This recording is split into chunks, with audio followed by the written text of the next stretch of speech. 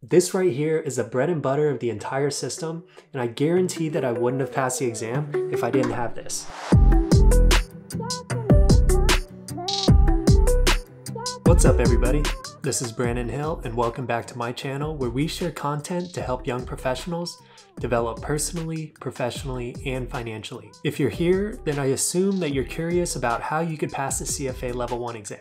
Well, today I'm going to teach you how I did it. At the time that I'm filming this video, the past 3 exams have had the lowest pass rates ever recorded. I'm making this video because I believe that my study system and philosophy are unique to what's currently out there. I took Level 1 in August of 2021, which had a 26% pass rate. Thankfully, I passed. And on top of that, I scored well above the 90th percentile, possibly even around the 95th percentile, but I can't say with certainty given how this information is presented. Additionally, I cleared the 70% mark on all 10 of the topics that CFA Level 1 tests you on. In this video, I'll first talk about what makes the CFA test so hard. Then I'm going to tell you exactly what I did to pass the exam. I'll talk about the total number of hours I studied, how many hours per day I studied, and finally I'll go over the tools and resources that I used during this process, and I'll give you a walkthrough on how this all ties together and how you could implement this yourself. Links to these tools and resources will be down in the description, so check that out after you watch. The CFA Level 1 exam covers a vast amount of material. Nothing goes too far deep into the weeds, but the material sure stretches wide. The volume of the material that you have to consume, combined with the fact that your studying is self-directed, is what makes the exam difficult. So why do candidates get knocked off track? The first reason is that they don't have a schedule or a system. Or they might have a schedule or system, but they don't have an effective one. You need to be able to take notes and create flashcards quickly because there's going to be a high volume of them. And the scheduling of your study time needs to be precise. You have to pace yourself over this 4 to 6 month period and need to track when you study each lesson. But more importantly to your scheduling, you need to know when to review each lesson again and again until you've mastered it. The second thing that knocks candidates off track is wasting time having to relearn material because you're using ineffective study methods. Highlighting your notes and textbooks and rereading over and over are some of the more popular methods of study, but they're actually among the least effective. They are time consuming and they aren't conducive to storing the CFA material in your long-term memory, which is what you'll need on the exam.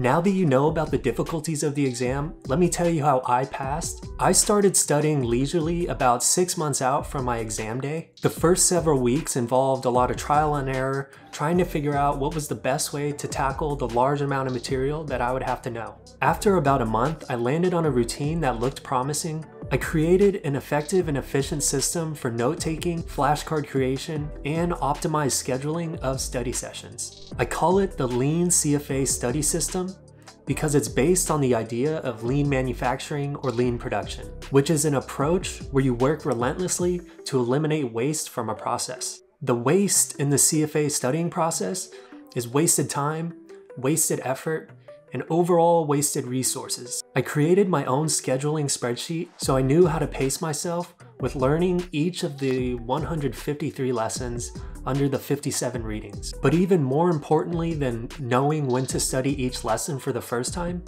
I created this spreadsheet so it would tell me when I had to review the lesson for the second time, the third time, the fourth time, and so forth until I mastered every single lesson. The backbone of this spreadsheet is spaced repetition, which has been researched, validated, and mentioned in numerous books and articles. Overall, this system trimmed the fat off of the CFA Level 1 studying process, and it freed up a massive amount of time for myself that I was able to use to work on practice problems, quiz myself, and take practice exams. My note-taking and flashcard creation was extremely fast, extremely organized, and it was always accessible. Using Notion for note-taking and Anki for flashcard creation is far superior in terms of time than handwriting your notes and flashcards. I'd estimate that this alone saved me 50 hours overall. Additionally, once my notes and my flashcards were created, my CFA Revision Spreadsheet kept me on track and eliminated all worry and ambiguity on what I had to study on any given day. Every lesson within every reading within every topic was reviewed at the optimal time, thanks to the formulas that are built into the spreadsheet. And by the way, you could access the spreadsheet through the resource links in the description. And finally, my system saved me time because it utilized effective study methods. This made each of my learning and study sessions more efficient, and it helped prevent the amount of material that I forgot, thus reducing the amount of time that I wasted having to relearn material. I stuck to my schedule and did what it told me to do. When I would study a lesson, I would test myself with flashcards, and I also practiced the practice questions that Kaplan offered. Kaplan's Q Bank has around 4,000 practice questions, I think, and I ended up completing 3,000 of them. And if there was a practice question that I really thought I ought to know, I would add that to my flashcard deck on Anki. In regards to mock exams, I ended up taking 4 total before my test. I took 1 per week during my last month of studying. When I showed up on exam day though, I did feel prepared. In terms of timing, I told you that I started studying about 6 months out from my exam day. For total hours studied, everyone's familiar with the recommended amount of 300 hours. I ended up studying about 400 hours. And I believe that I was able to study that high amount of hours because I broke down my study sessions into chunks throughout the day. For example, doing 3 1-hour study sessions is a lot easier to complete than 1 3-hour study session. Your willpower won't deplete as fast, as well as your focus and attention. Keep in mind that these 400 hours were 400 efficient hours as well. It isn't necessarily about the number of hours you put in, but it's more about the number of productive hours you put in. Let's talk about how many hours I studied per day. And it really changed over the 6 months. For the first few months, I probably studied 1 to 2 hours a day pretty nonchalantly. Once I was about 3 months out from my exam day, I began my deliberate practice and study, and I would go for probably 2 to 3 hours a day. Once I was 1 month out from the exam, I tried to study as much as my schedule could fit. Some days that was 2 hours, some days that was 7 or 8 hours. But on average, during that last month, I'd say that I studied 4 to 5 hours a day. Now that you have the story of how I passed, I'll share the tools and resources that I used in my system.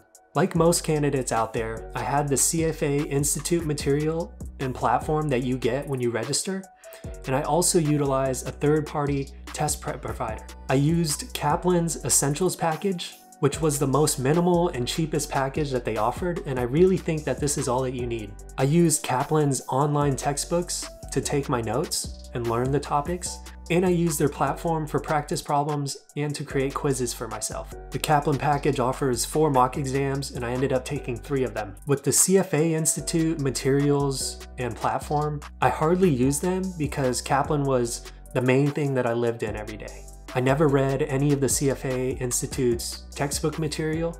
I didn't really work on any of their practice problems except for the ethics section.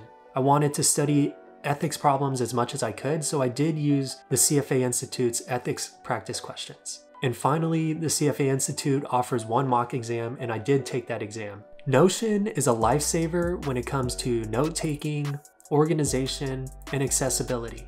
Wikipedia describes Notion as an application that provides components such as notes, databases, Kanban boards, wikis, calendars, and reminders. Notion is what I use to take notes and organize those notes. I didn't handwrite any of my notes. I know there are plenty of studies out there that show that you remember things better when you write them out by hand, but there's this trade-off between writing things down and being able to quickly take notes on the vast amount of material. The time you save by not handwriting your notes can be used later for effective study and memorization methods. The feature on Notion that I used for all of my note-taking was the toggle feature. With the toggle feature, I took notes using active recall, which is an effective studying method where you quiz yourself and you have to generate an answer. While reading, I'd basically think of a question that I could ask myself. Then, I'd create a toggle and supply the answer underneath. The answer would be a copy and paste from the online Kaplan textbook, or I would type the answer in my own words. And I frequently use the snipping tool on my computer for screenshots of graphics and formulas. This note-taking structure of toggle questions and answers sets you up nicely for when you have to create your flashcards on Anki. All the toggles will be copy and pasted into Anki and become your flashcards that you study. So let's talk about Anki now. Anki is a program online or on your desktop that allows you to create flashcards You aren't just limited to creating basic flashcards with words on the front and words on the back. Anki has a lot of options where you could customize your flashcards. You could add text, you could add fill in the blanks, you could format the text, you could add photos, and you could do a whole lot just to create comprehensive, helpful flashcards. Anki's features are great, but its capability to organize your flashcards is just as amazing. I had parent decks for each of the 10 topics. Within each topic, I had decks for all 57 readings, and within all 57 readings, I had 153 decks for each lesson. This separation and organization is essential for the system. You could study things at a high level, such as one of the 10 topics, or you could just study one single lesson and really focus on that and master it. The next tool I used was my favorite. This right here is the bread and butter of the entire system, and I guarantee that I wouldn't have passed the exam if I didn't have this. The biggest contributor to my success and my sanity was my CFA Revision Spreadsheet that I created. This spreadsheet would track which lessons I studied, then I would give myself a grade from 1 to 10 on how well I knew everything in that lesson. Based on that 1 to 10 rating, the spreadsheet would automatically schedule the next time I had to review that lesson. If I rated myself a 2, for example, the next time I would study that lesson would be 2 days later. If I rated it an 8, I would have to review that lesson 11 days after my initial time studying it. And this is spaced repetition. The topics that I was pretty proficient in were studied less frequently, and other topics that I struggled with were studied more frequently. This sheet is the backbone of the entire study system. It keeps everything optimized and on track. You'll never find yourself wasting time thinking about what you have to study. In the top left here, you enter a few inputs. At the start of your studies, you enter your test date. Then, on any given day, you enter the current date. This here will tell you how many days you have left until your exam. Also, entering today's date triggers these formulas over here to tell you which topics you have to study on that day. Over here, for your first initial learning of each of the 153 lessons, you could enter here how many you want to learn each day. And I'd recommend learning 1 to 2 lessons each day. If you enter a 1 or a 2, the sheet will tell you the date that you will finish learning each lesson for the first time. And you want to complete learning all of them for the first time probably 1 month before your exam, because at that point, you'll have seen every lesson once, you'll have time to review those lessons, and you'll have time to take practice exams. If you want this spreadsheet, you could download it. I know this video is just an overview of what I did, so I created a Skillshare course that goes more in depth for every single component of this system. It'll go deeper into how to use the CFA Revision Spreadsheet, Notion for note-taking, and Anki for flashcards. I'll go over the background of the effective study methods that are used and what makes them so great. And finally, I'll share how you could increase your chances of success by utilizing certain productivity techniques and ways to keep your mind and body primed for cognitive performance. And there it is, everybody. That's how I passed the CFA Level 1 exam. I'm excited to see what the reaction is to the system. I'm hoping that candidates could use this to their benefit. Until then, I'll get working on the next video for you. See you then.